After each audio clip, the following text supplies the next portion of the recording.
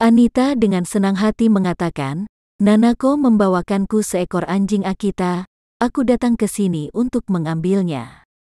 Kemudian, dia tersipu dan berkata, Tuan Tamarenza, apakah kamu ingin bermain dengannya? Albert berseru dan memarahi Anita.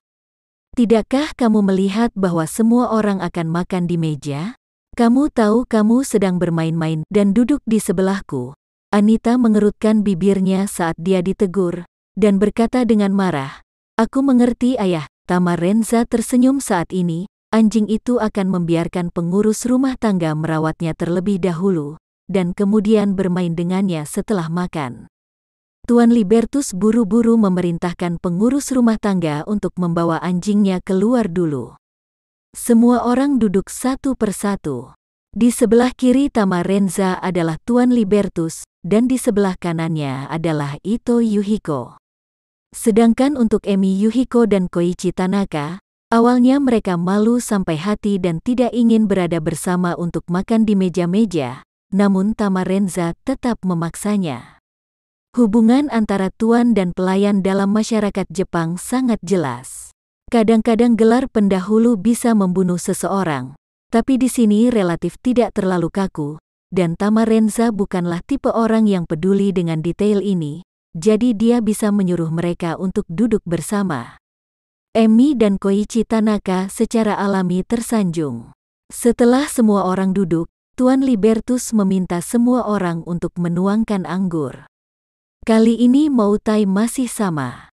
Di kelas atas, ini adalah merek paling populer dan satu-satunya pilihan untuk tamu dan utusan asing di perjamuan kenegaraan.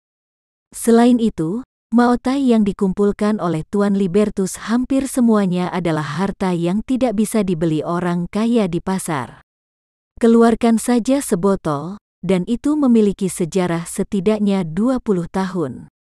Setelah pelayan menuangkan anggur putih untuk semua orang, Ito Yuhiko tidak dapat menahan diri untuk tidak mengangkat gelas, mengendusnya di bawah hidungnya, dan berseru, ini benar-benar anggur nasional Indonesia. Aromanya saja sudah cukup untuk memabukkan. Tuan Libertus bertanya dengan rasa ingin tahu, oh, Tuan Ito juga memiliki penelitian tentang minuman keras Indonesia? Ito Yuhiko mengangguk dan berkata dengan sungguh-sungguh, kamu bilang, di Jepang, orang biasa suka bir dan sake. Kaum muda menyukai whisky dan anggur merah. Beberapa anggota kelas atas yang lebih tua dan anggota keluarga mapan favoritku sebenarnya adalah minuman dari Indonesia. Setelah berbicara, dia berseru, bagaimanapun, budaya di Jepang tidak jauh beda dengan Indonesia dan budaya anggurnya sama. Keluarga Jepang kuno mengharuskan anak-anak mereka mempelajari budaya Indonesia sejak usia dini. Jadi kami belajar dari catatan di buku-buku sejarah bahwa orang Indonesia kuno mengatakan bahwa anggur terbaik di dunia adalah satu-satunya di dunia. Beberapa dekade lalu, Perdana Menteri Jepang mengunjungi Indonesia, dan dia juga mengungkapkan perasaan ini. Tuan Libertus mengangguk dan berkata sambil tersenyum, benar, manfaatkan kesempatan hari ini, kamu harus minum beberapa gelas lagi. Jika kamu suka minum, saat kamu kembali ke Jepang, Sku akan meminta seseorang menyiapkan minuman untuk kamu bawa ke Jepang. Ito Yuhiko segera berkata, terima kasih, Tuan Libertus. Jika Tuan Libertus punya waktu, datanglah ke Jepang selama beberapa hari, dan aku akan menghiburmu sepanjang waktu. Tuan Libertus tersenyum dan berkata, oke, aku harus datang dan mengganggumu jika aku punya kesempatan. Lagi pula, dia memandang Tamarenza dan berkata dengan hormat, Tuan, mengapa kamu tidak mengucapkan kata-kata pembuka? Mari bersulang dan bertemu satu sama lain.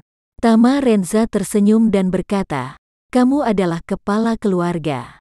Jika aku harus mengatakan kata sambutannya, bukankah itu berlebihan?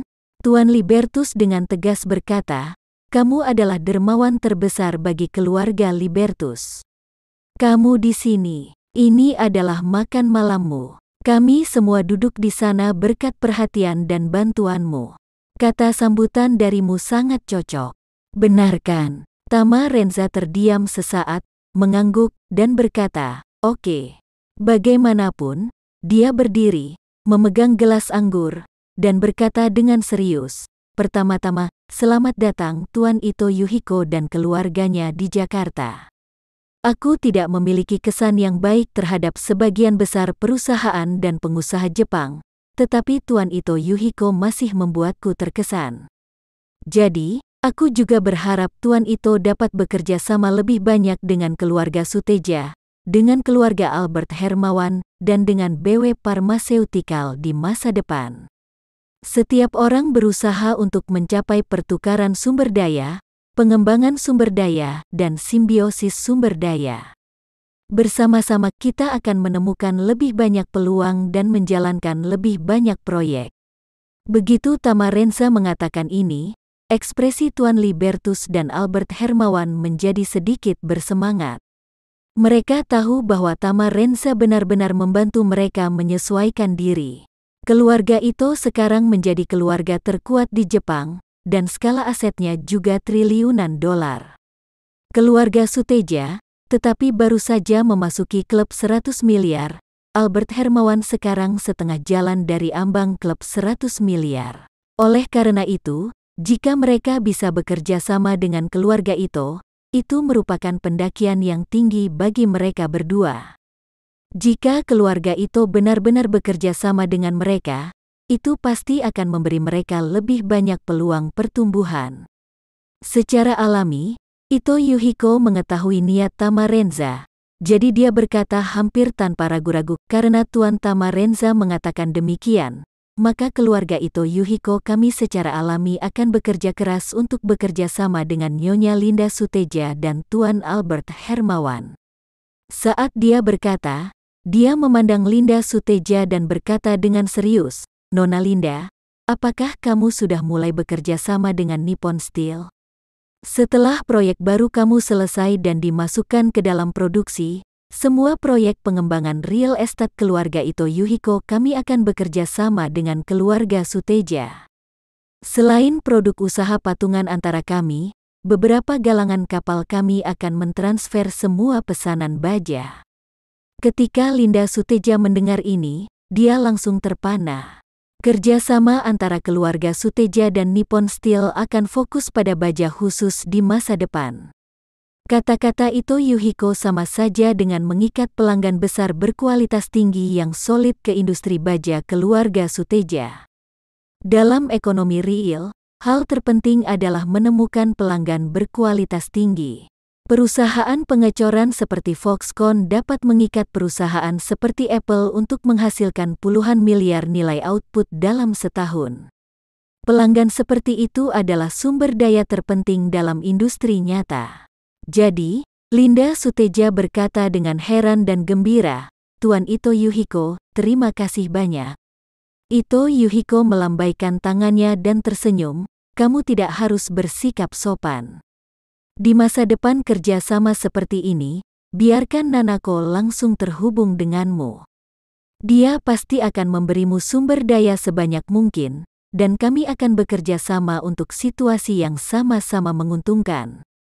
Nanako menerima percakapan itu, mengangguk, dan tersenyum. "Ya, Kak Linda, kita harus memperkuat kerjasama di masa depan. Jika grup Sutejamu ingin berkembang di luar negeri, kamu sangat dipersilakan untuk datang ke Jepang untuk berkunjung.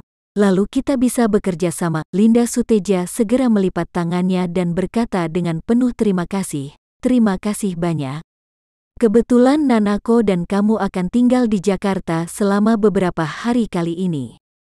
Kamu juga dapat melihat beberapa rencana industri saat ini dari keluarga Suteja kami dan melihat apakah ada proyek yang layak untuk dikerjakan." Nanako mengangguk tanpa ragu-ragu dan berkata, "Tidak apa-apa. Kak Linda akan bekerja keras untuk membantuku memperkenalkan situasi grup Suteja saat ini secara mendetail." Sekian dulu ya video kali ini, kita lanjutkan lagi videonya di lain waktu. Oh iya, bagaimana menurut kalian? Semoga bisa sedikit menghibur kalian semua. Untuk teman-teman yang baru nonton jangan lupa subscribe ya hehehe. Dan kalau teman-teman ada yang ingin gabung langganan bisa langsung gabung saja untuk dapat fitur yang menarik dan sedikit membantu Mimin. Terima kasih banyak sudah menonton, sampai jumpa lagi, bye.